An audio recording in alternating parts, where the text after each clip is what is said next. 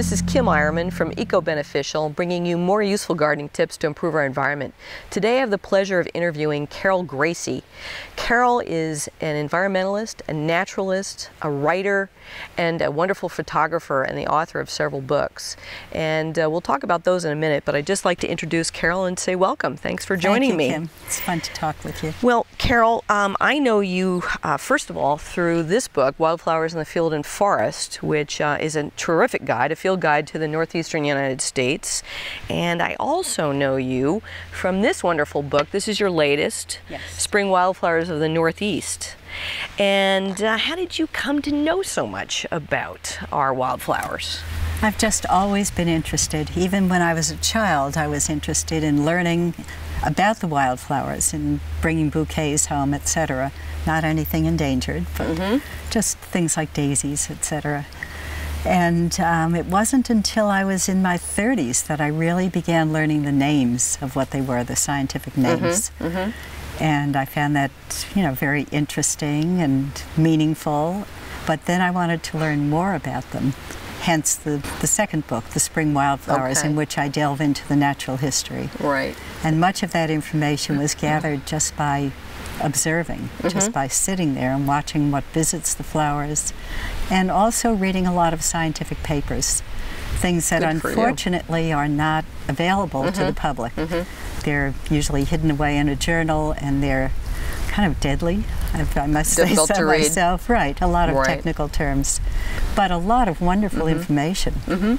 Now, I understand that you had a career for about 30 years at the New York Botanical Garden. I did. Both as an educator, as I understand, and you also were leader of foreign tours. Talk a little bit about places that you went. And I've been lucky enough to be been to Galapagos 5 times. 5 times? To the Amazon over 20 times. Oh my gosh. And then with my husband, who's a tropical botanist at the Botanical Garden, we've worked in both Brazil and French Guiana for maybe 20 years or so. Fantastic. On collecting trips and research projects. Wow. So I kind of got drawn away from my first love, the native wildflowers, during that period. But now I'm back. And when you were teaching at New York Botanical Garden, what types of things were you teaching? Well, I ran the children's education program for a number of years, wrote the curricula, trained the other teachers, trained the tour guides, and then I took on at the same time the foreign travel program. But then after I married my husband, who I met at the Botanical Garden, he convinced me to leave my job and work with him, which sounded exciting. So that's when I kept the travel portion, took it with me into the science department, and worked with Scott on various research projects. And so you now have time to write these fantastic books. I do. I'm now officially retired. Okay. Well, doesn't look like it from I just don't get paid, let's put it that way. And you have a new book coming out in approximately 2016, I understand? Probably 2016-17. Okay. And that will be very similar to the Spring Wildflower book, except it will be about summer wildflowers. Okay.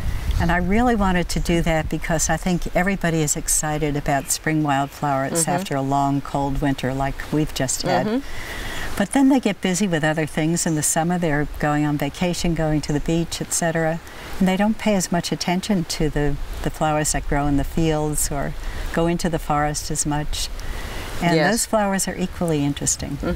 So I've already begun working on that. Well, you were very generous to take me on a hike in a beautiful spot in Connecticut to take a look at some of our spring wildflowers. And that was really great, and we're going to show some of that footage in this video. But talk a little bit about why wildflowers are so important to us. Well, I think that our forests, which once covered the entire eastern part of the country, are places where these flowers and their pollinators and seed dispersers co-evolved. So they're dependent on each other. They're timed. For instance, one of the plants we saw in great profusion the other day at the site in Connecticut was Dutchman's breeches and squirrel corn, a close relative.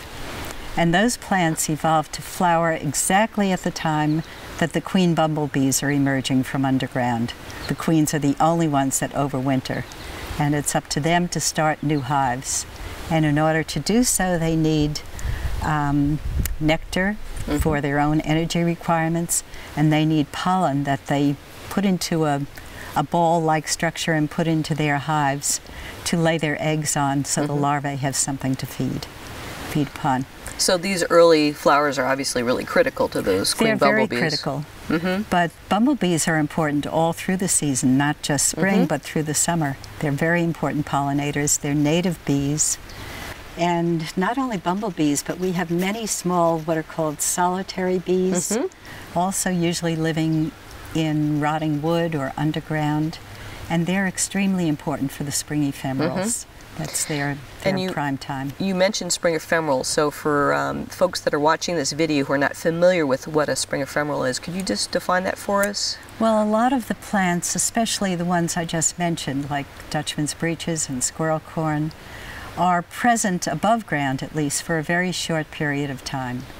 They bloom, well, first of all, they produce their leaves, they bloom, they form their seed pods, drop their seeds, the leaves turn yellow and wither, and they disappear.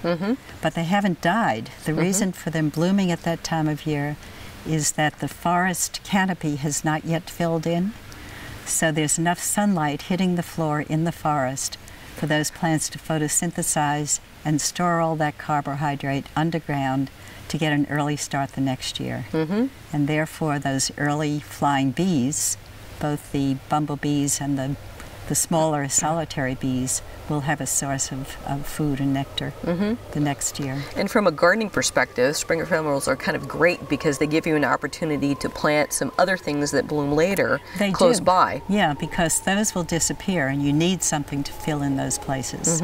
So, you know, they're great for that reason. And they're also beautiful, and the more people plant them in their gardens, the more food there will be for the pollinators. Right. Name some of your favorite spring ephemerals here in the Northeast. I know it's kind of like naming your favorite child. Exactly, right. Well, it tends to be the one I'm looking at the moment. I mean, I do love the violets, and they're just sort of simple little plants. Many people consider them weeds because one of them, the common blue violet, does get into people's lawns and cause a problem.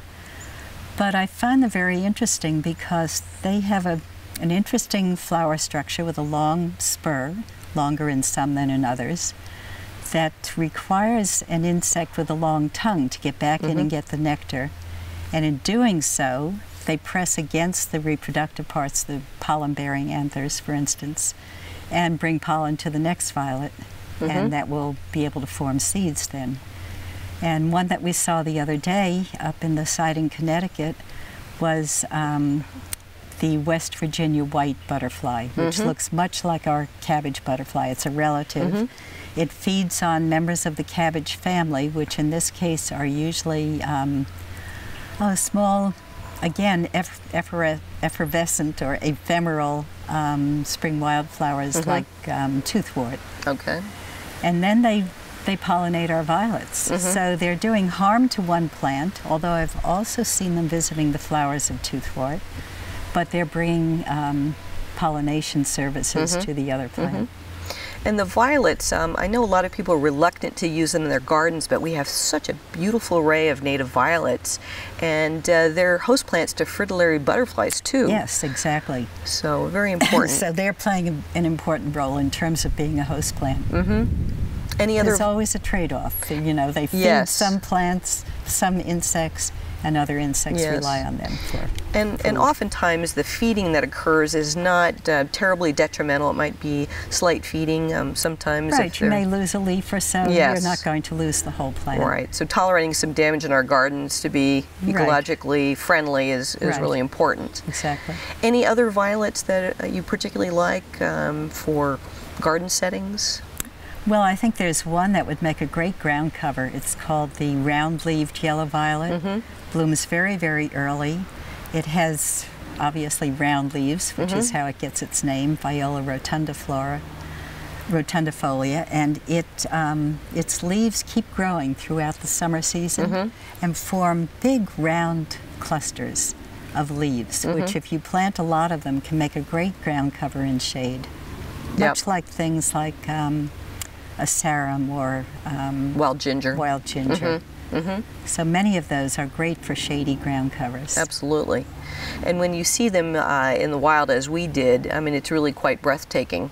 One plant that we saw that was not a spring ephemeral that I've tried to grow in my own garden was Taxus canadensis, Canadian yew, which looked horrible in my garden, but looked absolutely fantastic at the site in Connecticut, because it was really in the right place. It's a little bit colder, a little bit damper. I haven't seen your garden, but you may not have that really. No, doesn't look that good. Yeah, yeah. So plants need a certain habitat. You've got to plant according to what you have. Yes.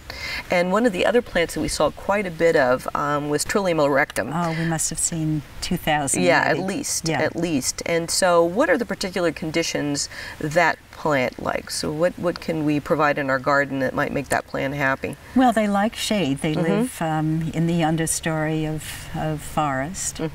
So plant them in the shade. They can take a little bit of sun. Those that we saw there were so large. I've only seen them that large in a few other places. I don't know exactly what the conditions are that are so perfect there, but they are certainly happy. There are masses and masses of them. Right. And let me just say that the reason I took you to that site with masses and masses of so many wildflowers is that evidently they don't have the deer pressure that we have here in Westchester. Yes. You know, we've fragmented our forests to the degree that deer really are desperate for food. They eat almost anything, including our wildflowers. So I find it very difficult to go to many places that I've known since I moved up here in the early 70s, where I could always find Trillium and always find orchids. Yes. And they're gone. Yes, a lot of deer pressure for sure. Right. And so nature's really not in balance the way that it needs to be in our home landscapes. No, part of that is what we've done to the landscapes. Part of that is the loss of predators. We have coyotes in quite a good number, at least where I live. And they may take down a small deer. It's unusual that they would take down a large deer. Yes, yes. And forgot to mention that we're actually filming here at your home with this beautiful landscape. The amazing water feature behind us and lovely wildflowers all around us. And I assume you have some deer, perhaps. Well, I also have a deer fence. Yes, I tried the first year or two planting things that were so-called deer-resistant, things with milky sap, things with fuzzy leaves. They ate them all. Oh dear, so to speak. Yeah. No deer. So I finally put up my Stalag 17 fence, and so far it's been effective. So unfortunately, the reality in a lot of northeastern landscapes, if we want to have some of these wildflowers, which we should, and we have deer pressure, we do have to guard against deer either mechanically or through appropriate sprays. Yes, exactly. But you have to be diligent to make sure you get out there repeatedly throughout the season. I do it for certain things that are outside of the fence. Now another, and I just want to continue on the Trillium for a minute, because folks might be surprised that they're a bit expensive when you buy them at some garden centers, and there's a reason for that. You want to talk a little bit about why? Well, the reason is that to get a plant to flowering size may take anywhere from 6 or 7 years up to 15 years, depending on the species. And thus, if you're growing them from a conservation standpoint where you start with seed, you're going to have to put a lot of effort, a lot of time, a lot of space into growing those Trillium until they're what are called marketable size. And that makes it very tempting for people to cheat. And, you know, take a shortcut somehow and not do that. Even those that you sometimes see in a nursery that are called nursery grown may not have originated in the nursery. Somebody might have wild dug them. It happens especially further south. And then they ship them up here as, you know, wild Trillium. And so a good practice is probably when you're buying a Trillium to ask the nursery, where did this Trillium come from? You should ask, and you should ask friends and others in the know if that nursery is trustworthy. Yes, yes. Because it really is important. That's another reason that we're losing some of our important plants. In fact, ginseng, which is dug for other purposes, for the so-called medicinal properties that it has. we've lost that throughout much of its range. Yes, yes. I know even in the Smokies there's an enormous loss of that particular plant because it's wild dug. Right. Another plant that we saw that was phenomenal, the largest I've ever seen anywhere, were trout lilies. Yes. Must have been really, really happy. It must have been a very good year for trout lilies. But Yeah, talk a little bit about that was. plant, because that That's biology is interesting. Another one of the spring ephemerals. So again, it sends up its leaves, then its flowers. The leaves last a little bit longer than those of, say, Dutchman's breeches, but then they'll completely disappear. And it's a plant that is pollinated by one of those smaller native bees, often andrenid bees they're called. And andrenid bees are interesting because people may see in their gardens, especially at the edge of the woods and the grass, they may see holes and think, oh, I've got a problem with ants. But these, if they're a little bit larger mounds with larger holes, they're probably some of these native bees. And you can determine that just by sitting there and watching. Yes. You'll see a bee coming in with pollen on its hind legs and then leaving without it. It takes many, many of those loads to make a pollen ball that's large enough to feed a larva. So you're making a really excellent point about not only planting things that support our ecosystems, but also understanding habitat. As I try to suggest to folks to leave some bare soil or lightly vegetated areas, because most of our native bees are ground dwellers, and would be using that kind of habitat. Yeah, absolutely. And I find a lot of people are terrified of any bees, you know, especially the big bumblebees, which, as I already mentioned, are one of our most important pollinators. So, you know, they're really not going to bother anybody unless they are bothered, and then it's their right to get even. Yes. The only time I've ever had trouble with a bee was when I got too close to a nest unintentionally, and you know, got stung once, but that in many years of being around bees, never had any other problem. Yeah, I also had that happen where one got caught in the sleeve of my shirt. Oh dear. And panicked. And it hurt, but you know, it was one sting and it got better. And how about some other spring ephemerals that you think are noteworthy you'd like to talk about? Maybe ones that we saw. Oh, let me see. What did we see that day? We saw so many. So much. We saw, in fact, we have a list. Foamflower. Yes, we had about 40 different species that we saw, I think. Foamflower we saw, and that's a lovely garden plant. It is. In fact, I knew it first as a garden plant. And I've only seen it in the wild up north here in a few places. I see it when I go further south. And again, it works very well in the garden. It blooms early. But it keeps its leaves, and they're attractive leaves. Sometimes, even where we were, we saw variegated leaves. Yes. Which is what nursery people often like. They like any sort of little bit different leaf. Yes. Now Tiarella, the foamflower, there's a running variety and a clumping variety. And we saw clumping, I think, if I'm correct. Yeah, we did.